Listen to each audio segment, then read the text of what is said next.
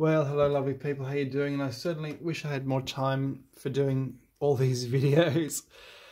Basically, a patron sent me an article, this article, the 1257 SAMALAS eruption, a worldwide catastrophe, the likes of which, a massive worldwide catastrophe, making it one of the largest volcanic eruptions during the Holocene epoch. He said this was a worldwide super catastrophe, and you don't really hear about it, do you? If you look at the articles at the end of this massive article, I've never heard of this, to be honest. It's all recent articles. This has only been maybe recently found out. And I thought, well, that rings a bell, because I did my PhD work on a 1258 English Revolution. This is a work by a guy called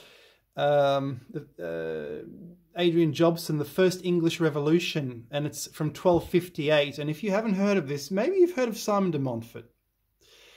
And this is when this English Revolution occurred. And basically what happened was Henry III had been in charge, and England was basically at the time, believe it or not, it was a large empire, but it had part of Ireland, it had Scotland was subservient, it had part of France, Poitou. He was trying to grab Sicily, but it was also a papal ally or a papal state. In addition, there were many people from the continent in Britain in charge, people from Italy in charge.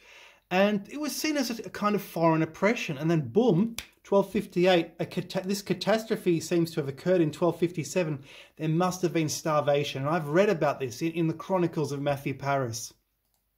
So what happened was, presumably after this supervolcano erupted, what happened in 1257 was, 1258 was there was a mad parliament. And basically they approached King Henry III, as they had approached his father, King John, and said, "You're going to sign these documents for us, sir." And Henry III, as King John had done before him, sort of reluctantly signed and scowled and plotted his revenge. And that is what occurred. And what happened was that a parliament was set up, and there was a speaker, and the parliament, the parliament lasted from 1258 until 1264, when absolute monarchy was restored.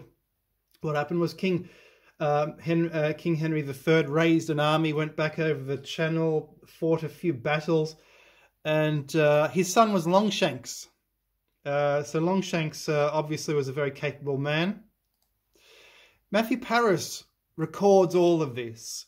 And what I noticed was, because I did my PhD on this exact subject, but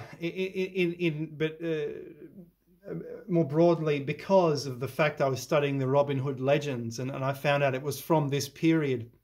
Robin Hood legends actually became popular in this period because they were seen by the masses as a rallying cry to how the English would overthrow this foreign occupation, the fact they were a papal state, the fact that they were all their nobles seemed to be foreigners from what is now France or even from Italy, and the English nobles didn't have much of a say. And this Provisions of Oxford, this mad parliament, was an attempt to restore normalcy and to have a king that was, they wanted a king who was an English king, not a king who was always constantly throwing money away to foreign interests, which is what Henry III was perceived to be doing. And this guy Matthew Paris, a chronicler at St Albans, a day ride north of London, would write over and over again how the foreigners were taking all the money out of England, shipping it overseas.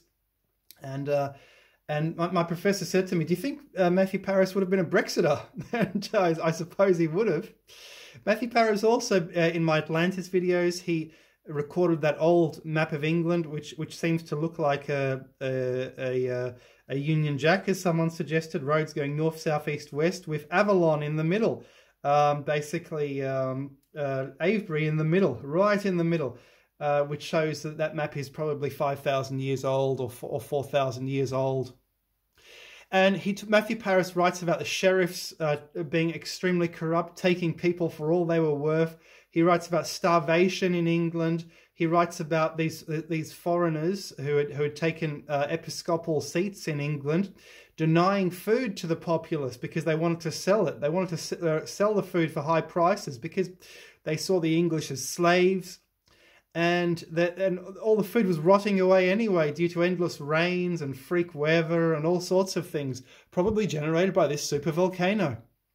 And that is what happens. And you can also read, for example, in Thomas Wright's The Political Songs of England, an Enlightenment scholar who recorded the English popular voice, which you cannot find because the records are destroyed. There were no books, but there were some scribbles. There are some scribbles that survive, some scribblings, and they're poetry, and they say the English are languishing under foreign occupation, like the Israelites under the Pharaoh.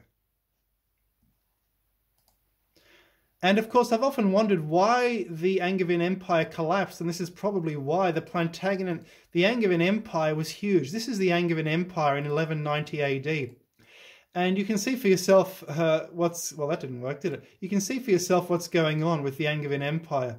Basically what happened was William the Conqueror had this territory, Normandy, and he conquered England, part of Ireland. The Normans conquered part of Ireland. They said, okay, we're now the King of Ireland.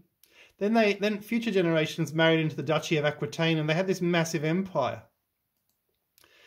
And the Angevin Empire, if you look at what it constituted, this is why there were French people in charge of England, because and these were seen as foreigners occupying England because these were Henry's favourites. It was complained that he preferred the foreigners to his own subjects.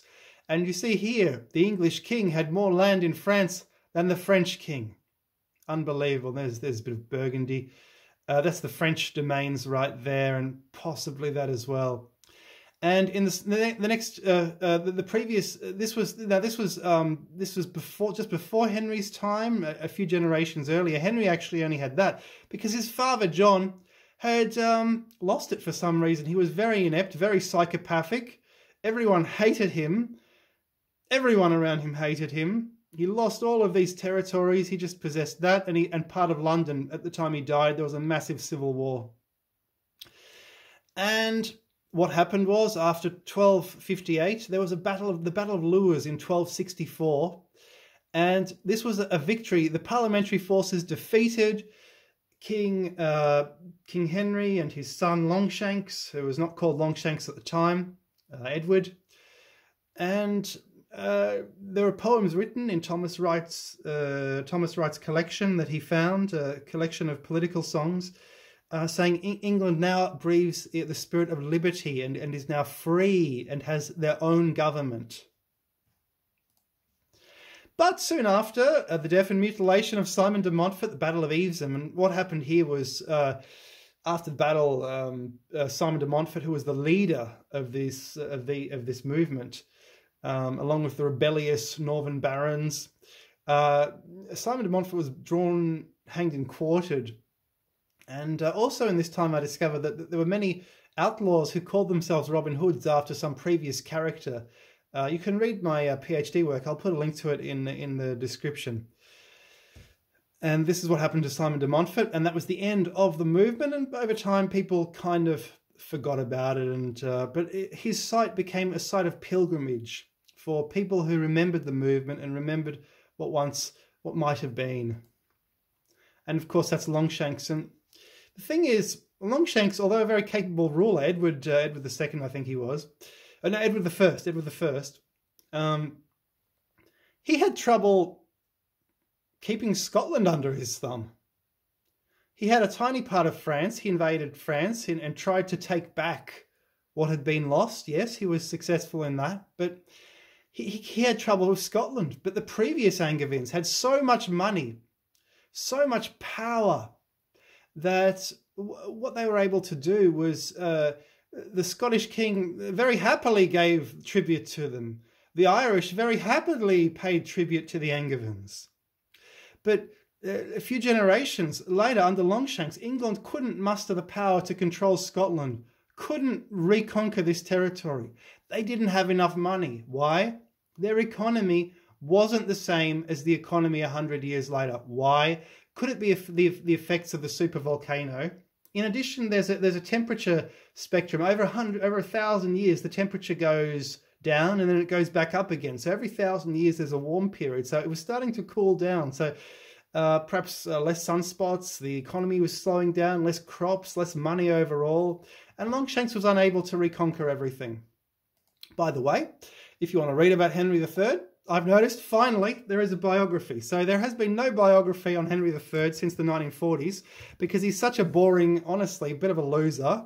But he ruled for 60 years, despite this, a very paradoxical person.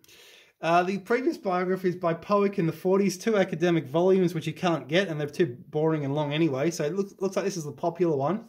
It's 2020, and it's already got 60 reviews. Unbelievable, by David Carpenter, who's a medievalist. Unbelievable, just unbelievable, guy. I just can't believe it. So that's my PhD. I'll give a link to it if you want to read about that in the description. Cheers, guys. Love you all.